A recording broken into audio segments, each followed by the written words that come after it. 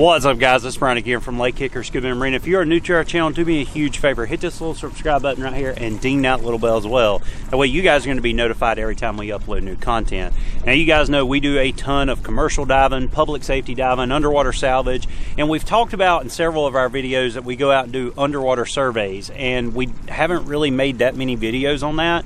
So I thought what I would do today is actually make you a video showing you exactly how we conduct an underwater survey and what they're actually used for. Now, as I've stated previously, a lot of the things that we can do, you as an open water diver can do this. This is not anything outside your training other than a little bit of overhead environments, which we would encourage you to be trained on before you did.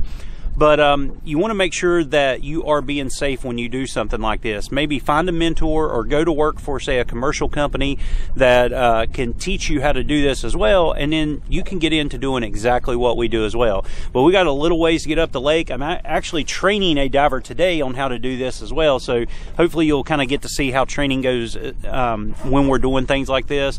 But yeah, we got a little ways to get up the lake here, and of course, hopefully we'll have a good survey.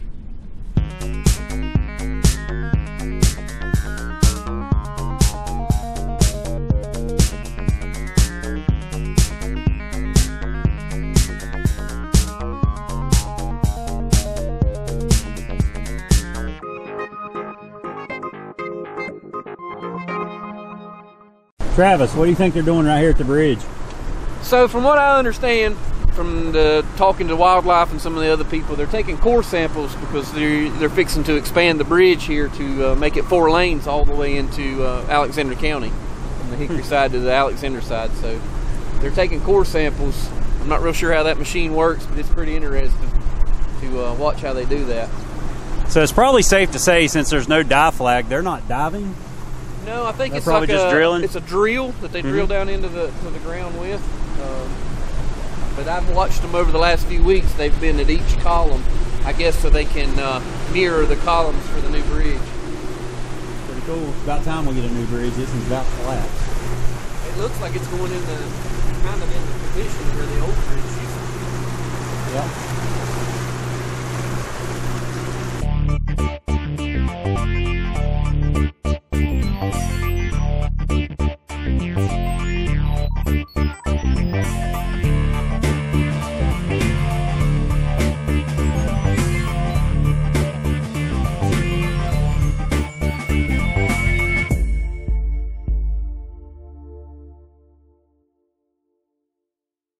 All right, guys, before we get up here to where we're going to do the survey, I want to show you something that's really neat to Lake Hickory that a lot of you guys might not know exists here. And this is something that you can actually come out and visit as well. But check this out right here. Can you see that? That's an actual castle. How cool is that? And the cool thing about this castle, it is an Airbnb. So you can actually go online and book a stay there, you know, regardless how many nights you want to stay. That's pretty cool to actually see a castle out here in the foothill mountains of North Carolina. And yeah, the guy that actually owns it is an actual sir over from England or something like that. But yeah, pretty neat to see out here on Lake Hickory.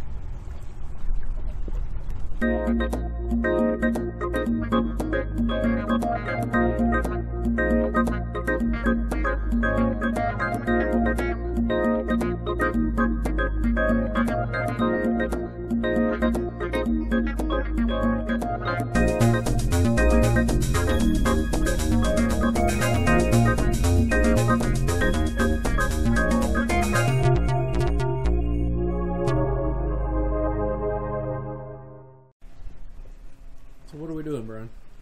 Well, we are currently working with the IX3M2 GPS model here from Ratio, and we are going to be logging the GPS coordinates of this particular location, because we have to document this for, as surveyors, for the construction crew that's going to come in and redo this dock. So I'm working with this computer right now, trying to get it to connect to satellites, and then we will go from there.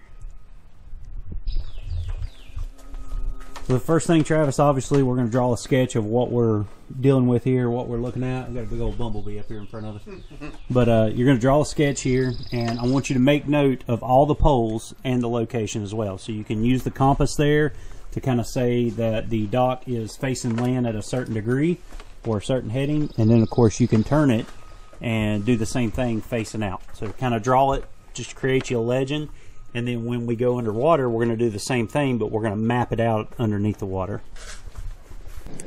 All right, Travis, just prior to getting in, as you're getting dressed there, I want to make a note. We're in about 28, 29, 30 foot of water, so we know that's back here. Transducer is right back there.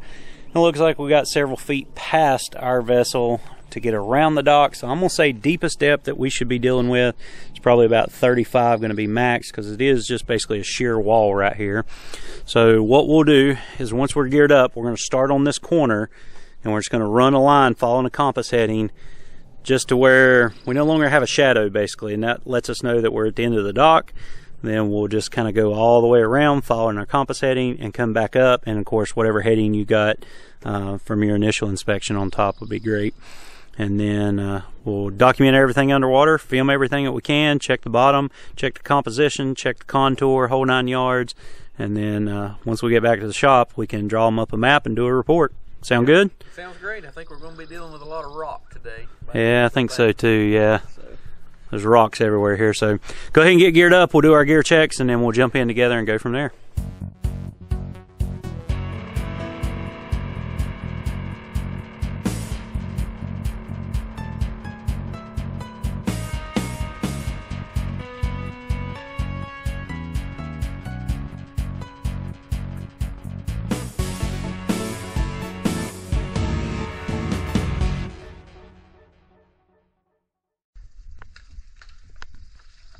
Good to go.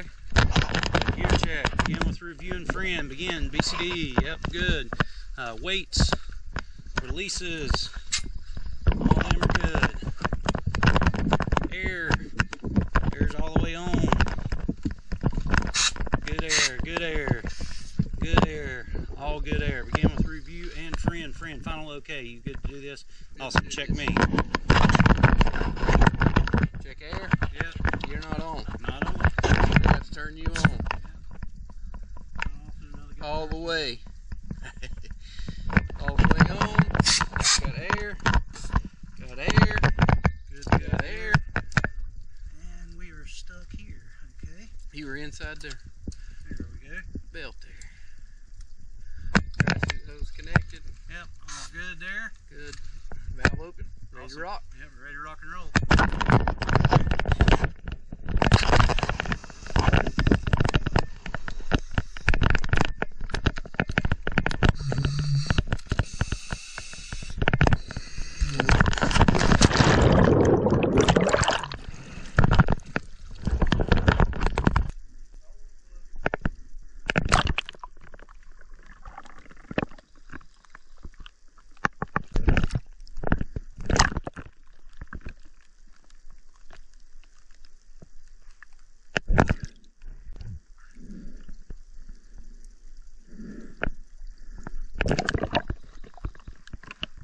Alright, we're almost due north. So that's perfect. So we'll go north, we'll go west. Yep, we'll start off going due north, then west, and then south. And we can kind of survey up in here too. Kind of go from there. Sounds good. You ready?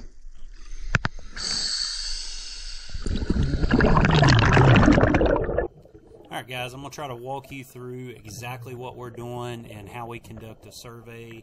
The first thing we got to do is, of course, get to the bottom, and you'll notice as soon as we go under, we run right smack into a big pile of debris here. But there's several things that I'm looking for, and if you look through this debris, you're going to start noticing that there are solid structures there, and you'll start seeing the outline of big boulders. So the two things that I'm actually looking for is bottom composition and bottom contour. Of course, the bottom composition is going to tell me what it's made out of. I can test to see how deep it is. I can probe it to see how far down we can get inside of it. And then, of course, the bottom contour is going to tell me the layout of the bottom. Is this a sheer wall? Is this a steep incline? Is this a ledge? All those things are very important to us when we do a survey, and it's also going to be important to the construction crew as well. But as you can tell, there's a ledge here. I'm actually sitting on a ledge here. You can see where the drop-off is directly in front of me. I'm making a quick note of my depth here, of where this ledge is, and I'm also getting my compass navigation or my heading down that I got on the surface. That's going to kind of let me know which way to go. Now, when you have a sloping bottom, kind of like we do here, it's very easy just to follow that sloping bottom. But just as we did on the surface, it's very important that you know your actual depths too, because I don't want to overshoot the end of the dock and go way out into the middle of the lake or the middle of the cove or even the middle of the channel. So there's several things that I'm looking at there on my computer.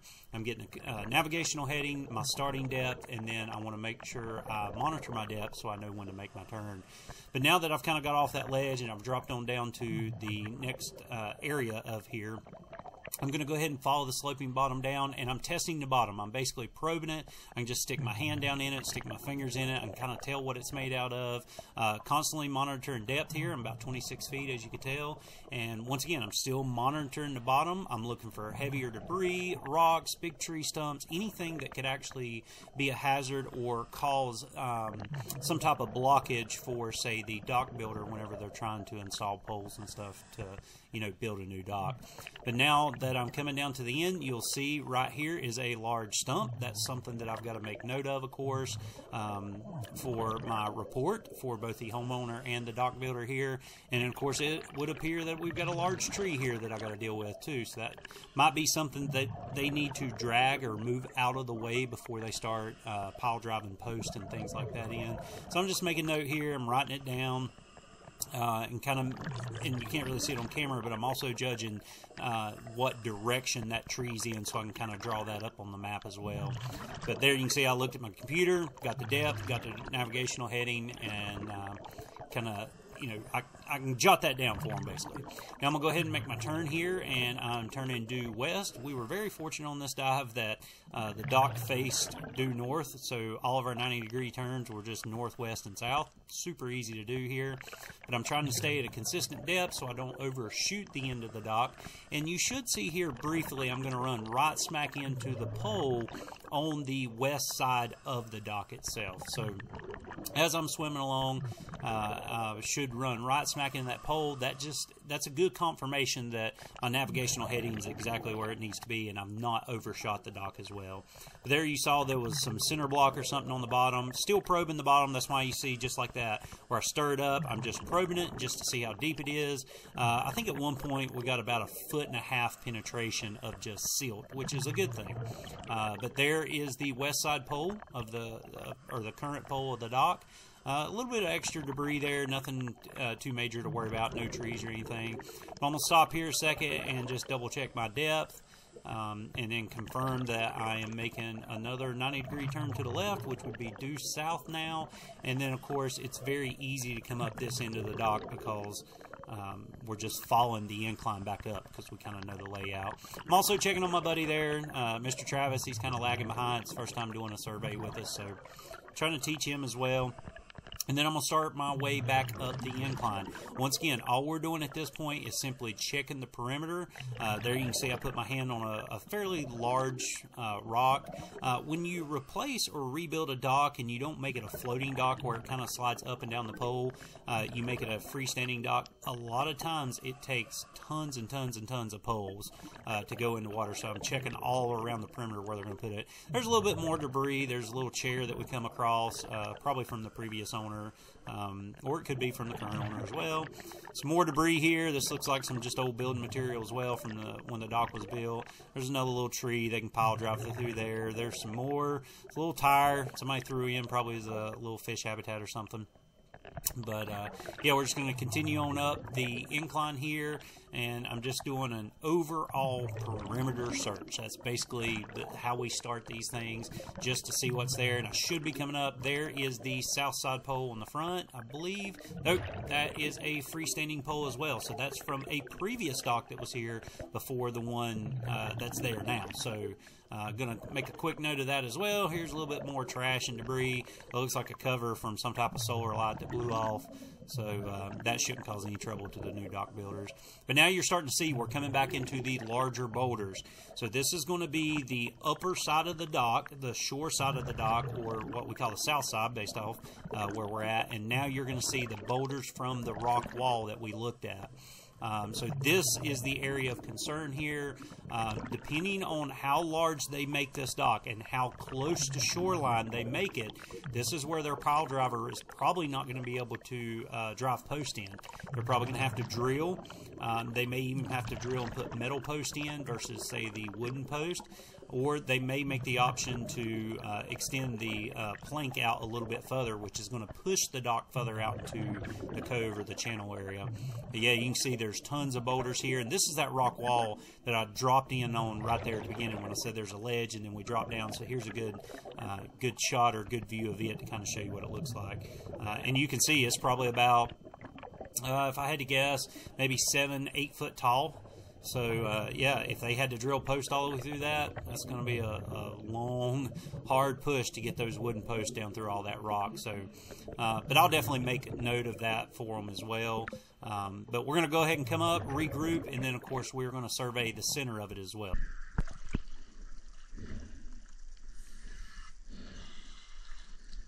Okay. So is this the shoreline you drew? Yeah. Okay.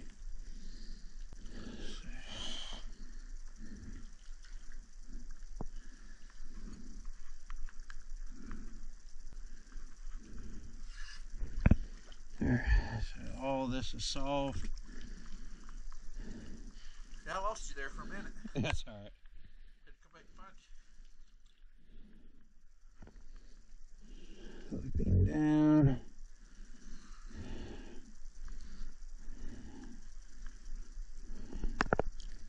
Max depth.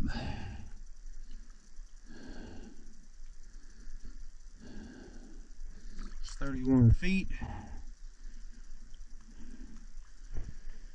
I fell to 4 poles. Right by them. We're going to start here in the center and go straight down it. There's a lot of debris on the sides, which they can get through the debris. That's not a problem. And it felt pretty soft, but we need to take, and I meant to bring a piece of rebarb, we need to take it and see how far we can jam it down the bottom, because the dock builder told the homeowner they need at least 4 to 5 foot of penetration. That's what they said. So I know ours go a lot deeper on the deep section that we've got, the 40-foot section of our docks, but it's all soft. So I want to see what the softness is like here. So I want to hit this center location and go straight down. Once again, I guess due north. Yeah, due north. And one of the things I did, so I didn't get lost there, I knew the back of the boat was at 28 feet, right? I knew our max depth was going to be around 35 feet. So once I got down and I hit, let's say 31 foot, I knew I was slightly past the end of the dock. That's when I made my 90-degree turn to west. That helped me stay in line with where I was at. And sure enough, I ran right smack into that metal pole in the corner, and then I made another 90-degree turn and was able to come right back up. So that's kind of how we use navigation too to determine where we're at.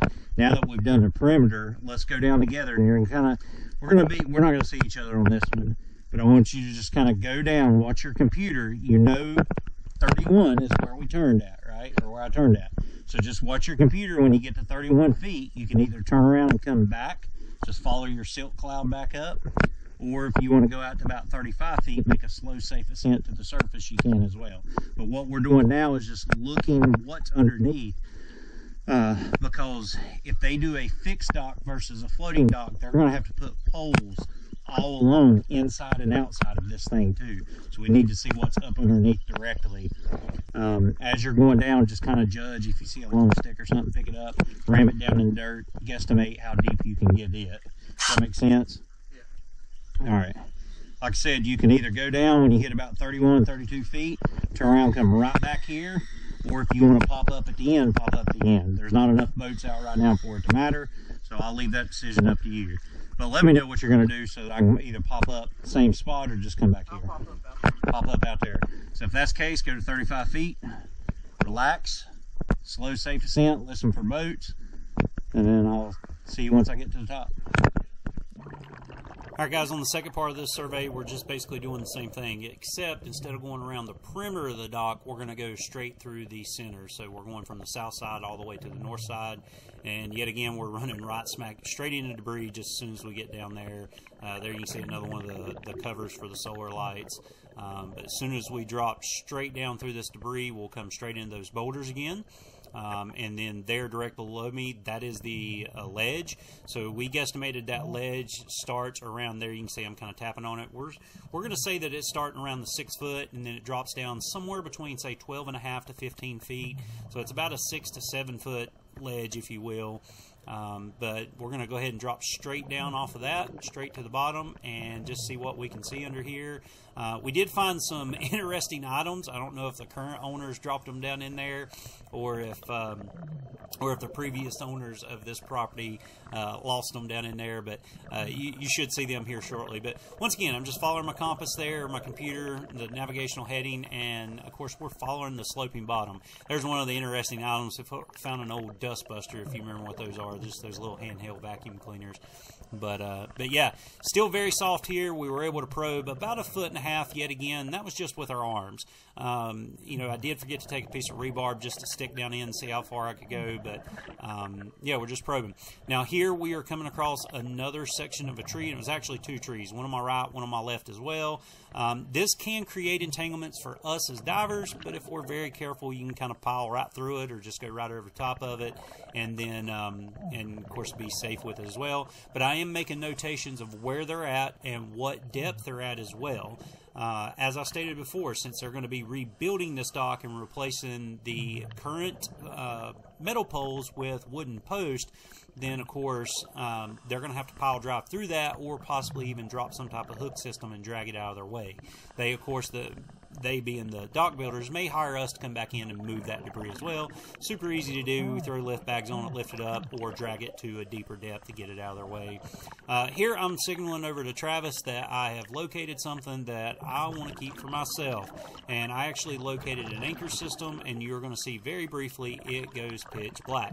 This is why it's very important that you are very comfortable when you do dives like this. Yes, this is a very slight overhead environment that we're dealing with. We're not very deep.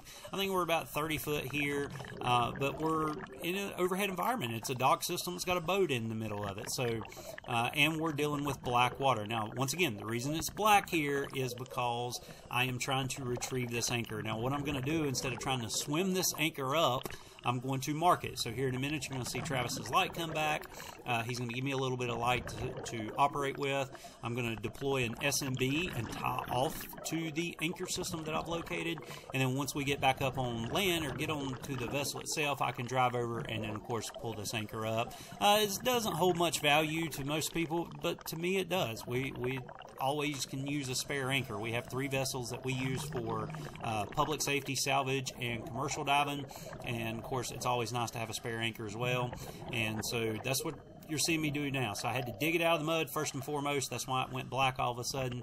But now that I got a little bit of light to work with, you're going to see I'm going to go ahead and pull out my DSMB. Travis is going to hold the light for me just so I can see, you know, basically what I'm doing here, and then I will open up the SMB, deploy it up to the surface, and then of course tie it off so that we can retrieve it. And it's amazing the lines that we use. It's just typical spool line or cave line, whatever you want to call it. It's some pretty strong stuff. We have tied it upwards of 25 and 30 pound anchors before and pulled them up by hand. So yeah, and I am of course making a note here. As you can tell, we are right at the edge of the dock. I want to make sure that when I deploy this SMB, I'm not directly under the dock. I want to make sure that I'm away from it a little ways. So that's again why I check my depth. Based off what my sonar reading was, I know that I'm out past the dock, because I believe it was like 28 feet to the back of the vessel, and then I had a couple of feet. So based off the incline I'm on, I think where I'm at now is going to be a safe place to actually deploy this SMB. So I'm going to deploy it really quick and shoot it up to the surface. and then we can tie off and then head on up together, because we've pretty much finished our survey at this point. We surveyed the entire perimeter, and of course we surveyed straight down the center of it as well. Made notations of all the different hazards, the bottom composition, the bottom contour. Once again, bottom composition tells us what type of bottom it is. Bottom contour tells us the layout of the land. We was able to document anything from depth to any hazards to navigational headings, the whole 9 yards.